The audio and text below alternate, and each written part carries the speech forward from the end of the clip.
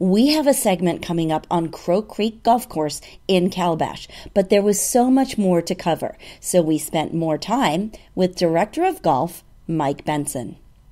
John asked him about the big changes on the course, along with joining the Myrtle Beach Golf Trail, as well as how the area is booming and its effect on local golfers. Course is looking really good, especially for this time of year. Tell me what you guys have been doing out here. Golf course is in great shape. The fairways tees, all Bermuda greens, so during this time of year it's eating up the sun, loving life. Our greens are bent grass, so we do have a little challenge keeping them alive. We're one of the last courses in the Grand Strand to have bent grass greens. Our superintendent's been here since 2000, since they opened the golf course, so he has a great knowledge in how to keep these things surviving and actually thriving through the heat of the summer. He's got a good watering program on them, keeps them healthy all day long. So you guys actually closed down 2 years ago. And that, you know, even though a lot of people are like, oh, I wonder what's going on here, it turned out to be a great move for you guys. It was a great move. They took out the old bent that was there. We had L93 bent grass on the greens back when we opened.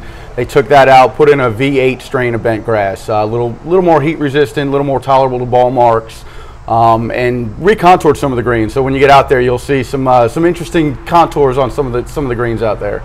You guys looking forward to the fall season? Talk about how you're ready for that.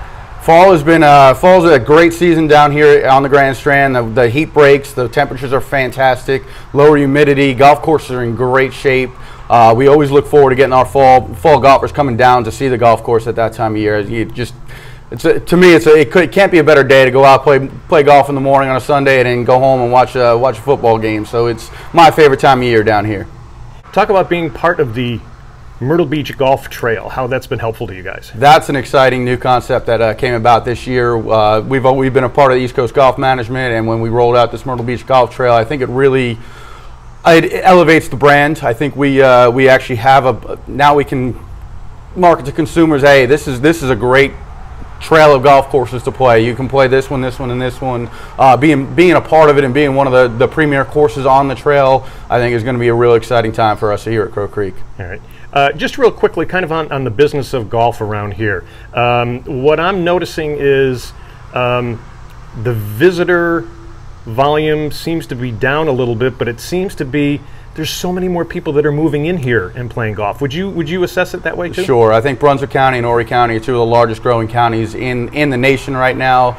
So I think what we're seeing is a lot of people that used to come down and vacation on the Grand Strand are actually now loved it so much and they're buying homes here, which is it's a great problem to have. We have plenty of golf courses. We have plenty of space to have them here. So come on down. We'll make you a regular here at Crow Creek.